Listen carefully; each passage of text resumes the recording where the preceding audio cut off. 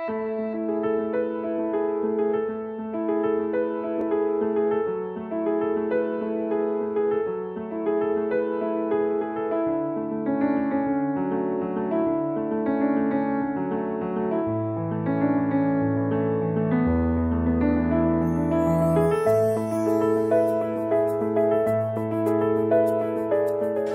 specifically about the rice sector, FAO has been using the sub-Saharan cooperation approach to promote the development of rice within the region, basically allowing countries from Africa to learn from other countries within the continent and also from institutions like the African Rice. Through sub-Saharan cooperation, FAO has been able to promote a number of innovations and experiences in the rice sector, such as seed breeding, post-harvest, and that sort of.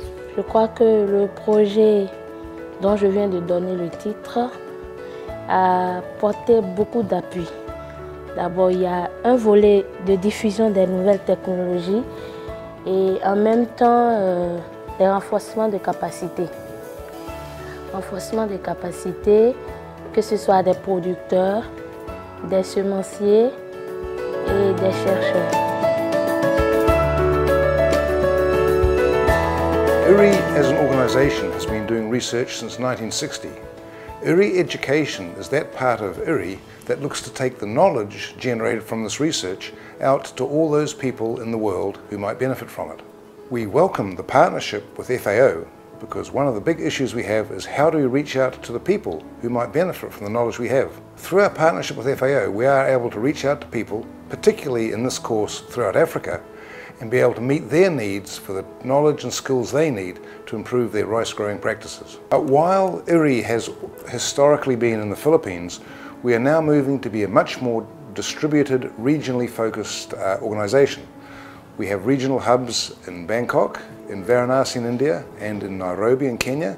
This is so we can tailor both our research and our education to the particular needs of people in Africa, their particular climates, their particular varieties, and even the particular tastes of the people who live in different parts of the continent. This project, our training here, is an eye-opener. It actually exposes us to many of the proven technology that have helped the Asian nation to attain self-sufficiency, especially in the area of breeding. So it has been our desire in the sense that in our own country, especially in Africa, our focus has always been on how to obtain food security through increase in yield, but we overlook the aspect of the nutritional value.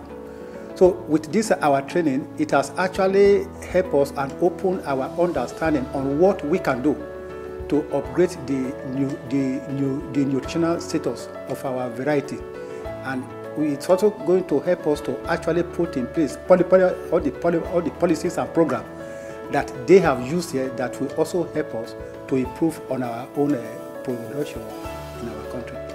As you know, development and innovation is impossible without capacity building.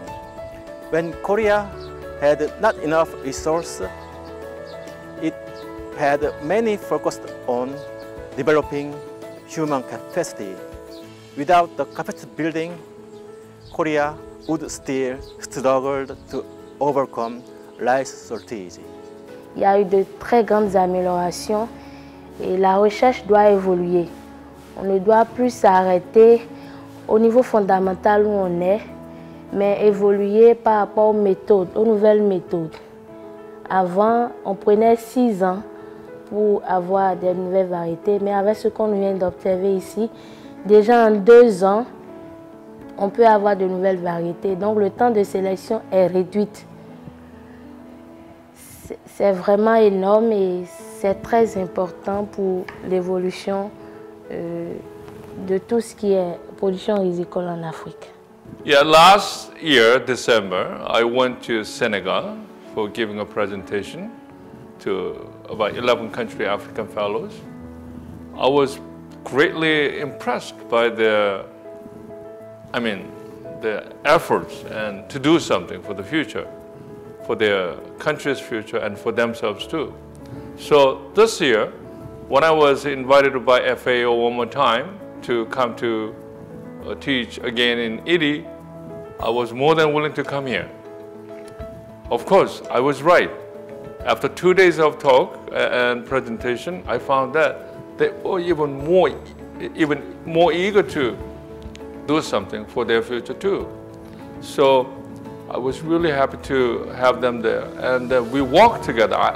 It was not just teaching, lecturing only. We worked together, facilitating the vision. So we worked together. I think we'll find the right solution.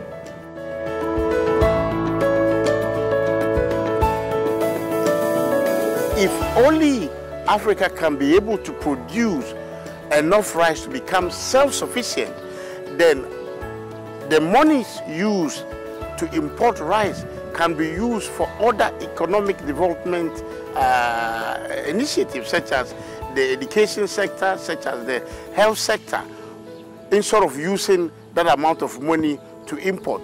Also, if Africa is able to produce rice to become self-sufficient, the continent will be able to export rice to other countries, whereby it can also earn them foreign reserve.